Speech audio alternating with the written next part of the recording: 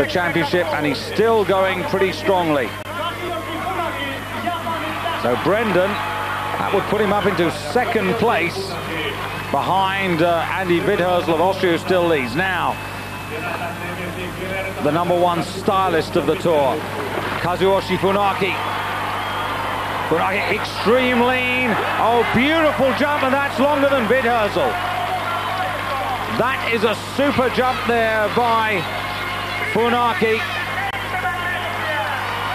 Wonderfully timed off the table.